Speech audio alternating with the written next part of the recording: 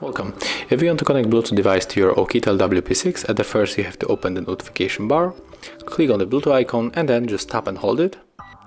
Right now we have to do the same on the second smartphone.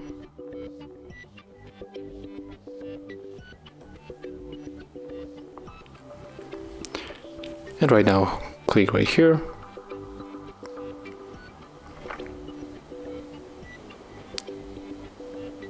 And click to pair the new device.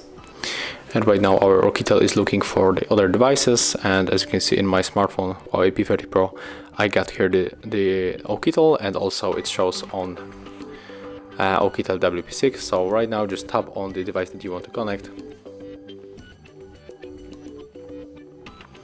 and just simply accept the pair on the both devices.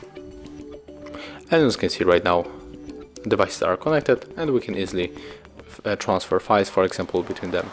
So that's how it looks. Thank you guys for watching. Leave thumbs ups, comments and subscribe to our channel.